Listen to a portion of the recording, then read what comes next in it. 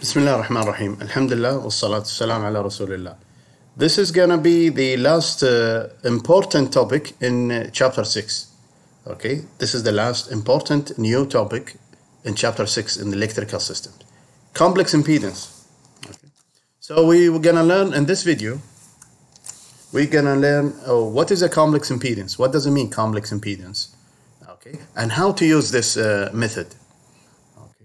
All right. Now the definition of complex impedance for any element, for any passive element in electrical system, okay, the definition of complex impedance is the Laplace transform of the voltage across the element over the Laplace transform over the current through the element.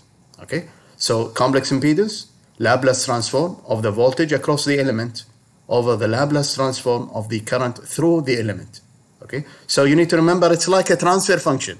Complex impedance is like a transfer function. It's in the S domain. Okay, it's in the S domain.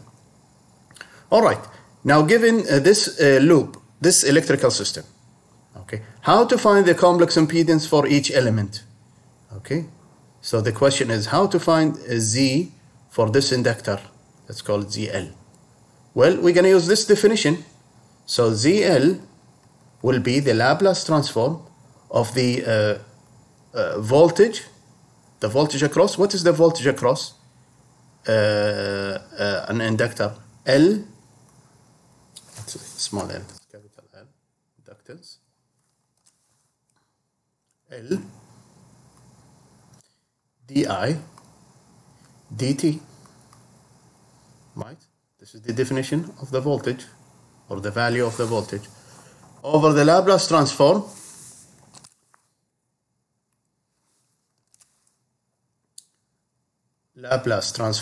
of the current through. What is the current through L? It's I. It's a variable. Okay.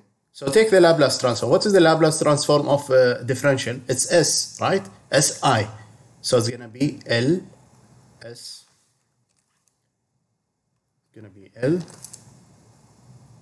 S capital I over, what's the Laplace transform of I in the time domain? It's going to be capital I in the S domain, right? All right.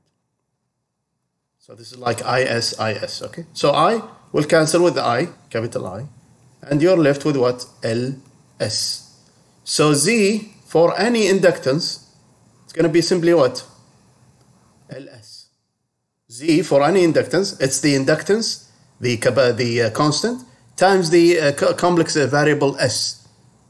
So it doesn't matter what is your inductor in any loop, in any circuit, in any electrical system. What is the complex impedance for any inductor? It's going to be the inductance, the constant, times S. So this is what you need to remember from now on. Okay, I will show you now how to find the complex impedance.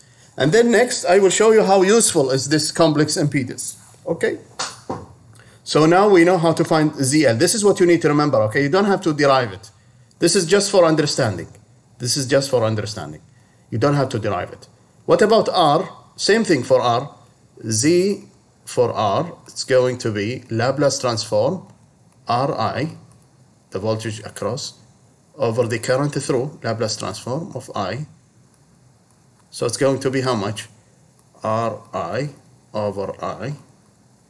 They will cancel with each other, and it's going to be R. Okay, this error can all the time. It's a PowerPoint problem. And this is what? ZR. So the complex impedance for any resistor, it's going to be simply what? The resistance, the constant. That's all. One more element and we will be done. The capacitor.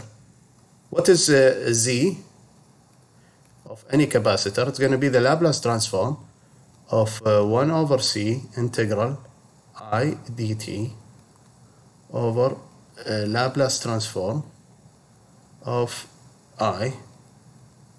This will give you how much? This is going to be 1 over CS I 1 over CS I over I will cancel with I, and from here ZC will be 1 over CS. And this is what you need to remember, okay? You don't have to derive it, okay? Just need to remember how much. So it doesn't matter for any capacitor in any loop, simply the complex impedance will be 1 over CS. This is the conclusion. This is what you need to remember, okay? So you need to remember this one, and this one. خلاص? All right. Okay. Now, how useful is this complex impedance? I will tell you in the next slide how useful is the complex impedance. I will give you an example. Given a multi-loop problem, okay? This is your input, EI. And then we have a resistor here, for example. And then we have another resistor. See, this PowerPoint has an issue. Okay. So this is the first loop. Okay, we have a resistor here, and we have a inductor here, and we have a capacitor in the last loop. Okay, it's okay. Okay, and this is my output. The voltage here is my output. Okay. E out. So we have resistor number 1, resistor number 2. We have inductor L. We have capacitor C. Okay. Now if I ask you, this is my input, this is my output, and I ask you find the transfer function. E out over EI. So how are you going to do this? Okay. How are you going to do this?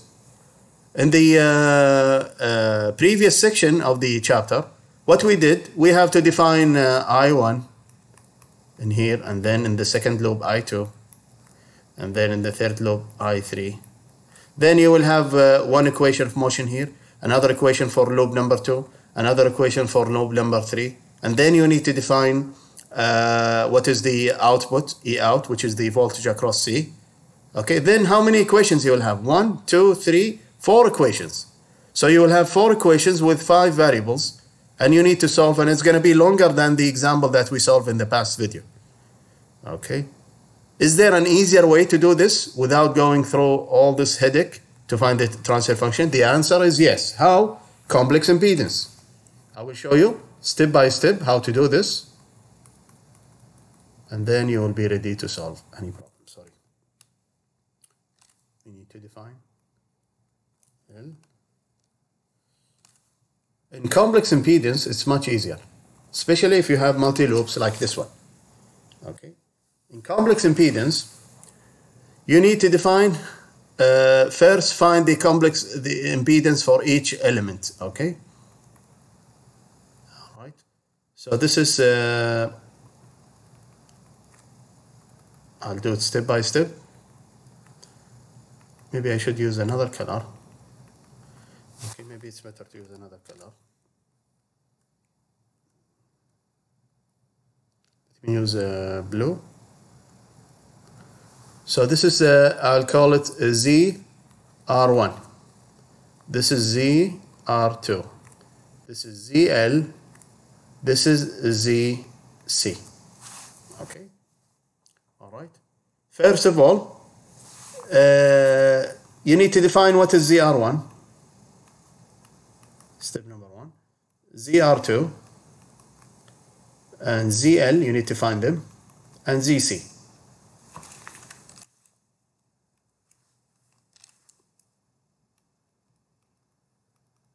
Okay, ZR1 is going to be simply R1. This is R2.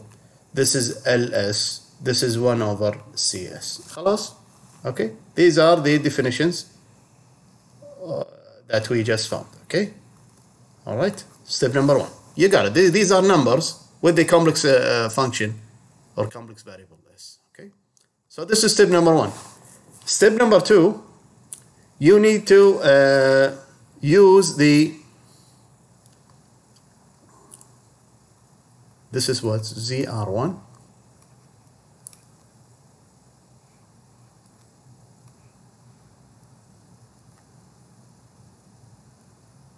you need to find the equivalent. What is the equivalent of all these complex impedances in parallel?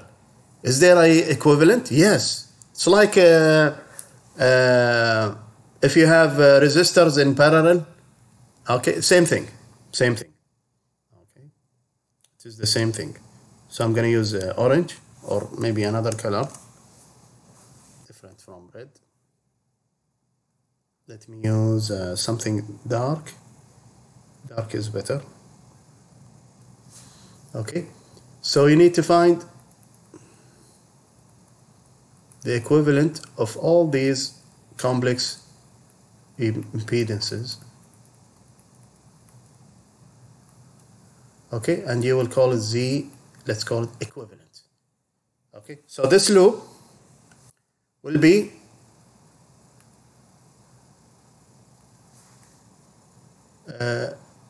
more simple, like one loop only. This multi-loop will become only just one loop, similar to this one. So this is Z equivalent. Okay, remember it's going to be in the S domain, so this is going to be capital EI in the S domain. And this will be the same output, E out. Okay, and I'm going to define a current here. I'm going to call it capital I S. Okay, we have only one loop. See how we come from this complicated loop to this simple loop. Now the question, how to find this Z equivalent? Z equivalent in short, 1 over Z equivalent. If they are in parallel, 1 over Z equivalent will be equal to 1 over ZR1 plus 1 over ZL plus 1 over ZC. Okay, 1 over Z equivalent. If they are in parallel, if you have complex impedances in parallel, it will be 1 over Z equivalent equal to 1 over Z R2, ZL, 1 over C, and so on. How do I know this? From this transformation. You see, if you want to find from this loop, see, after taking Laplace transform and the complex impedance, okay, you see if they are in series, okay, it's a matter of addition. You see the equation of motion, how they come? It's a matter, EI over I will become the addition of all these complex impedance. Same thing, you can prove it if they are in parallel. And if they are in parallel, 1 over Z equivalent will be over 1 over Z1 plus 1 over Z2 and so on. Okay, you don't have to prove it. Okay, don't worry, it's already proven. Okay, so if you have complex impedance in series, the equivalent will be what? Okay, Z equivalent. This is Z equivalent. If they are in series, Z equivalent will be this one, addition. If they are in parallel, like in this example, 1 over Z equivalent will be 1 over ZR1 plus 1 over ZL plus 1 over ZC, and so on. Okay? So all you have to do, just it's a matter of math, simple calculations. Okay. This is going to be ZR1, ZL, ZC, and this one will become ZL, ZL, ZC plus ZR1, ZC plus ZR1, ZL. All right. So Z equivalent will be how much?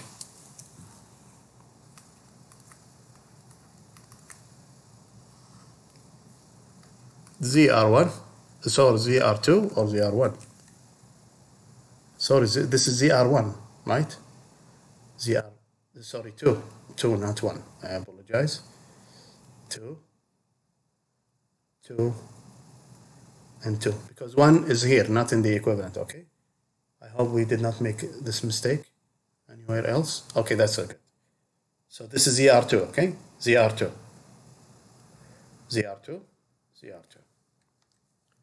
So this is going to be ZR2 ZL ZC over what? ZL ZC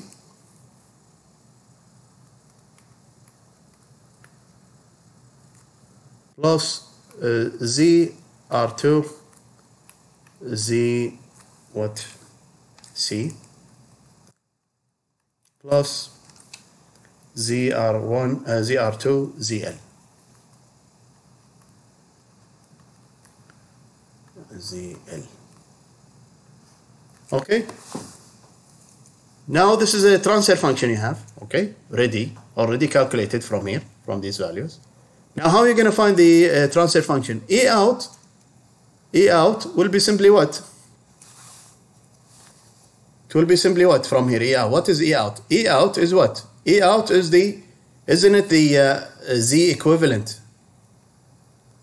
times the current I? Because what's the definition of Z equivalent or Z? Definition of Z is what? The transform voltage over the transform current, right? So if you multiply by the current, it will give you the voltage, right? It will give you the voltage. Where are we? So this is if you multiply the Z equivalent times I, it will give you the voltage, E out, which is here, right? Over what? Over ZR1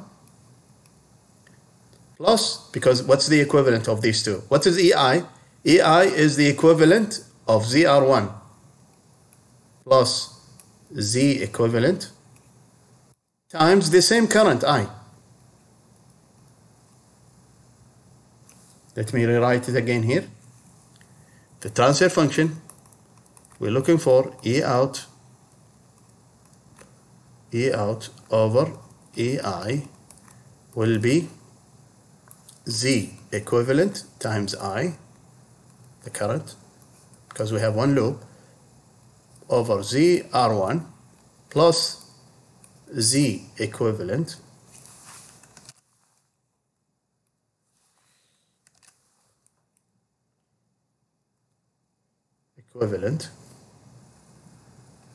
times I. So I will cancel with the current, okay? And the transfer function we're looking for is ready now. Z equivalent over ZR1 plus Z equivalent. All you have to do, just simplify the terms, and then you will get a nice transfer function similar to the transfer function that we got before. So that's all, okay? This is how we use complex impedance, okay? It's very useful when we have a multi-loop like this one, much easier than, it's a matter, you see, you can solve it in one page instead of many pages if you want to solve with the multi-loops, equation of motion, and substitution method. It's going to be much longer. So complex impedance sometimes is very useful. And this is the last topic that's really new and important in chapter 6. All right, thank you very much.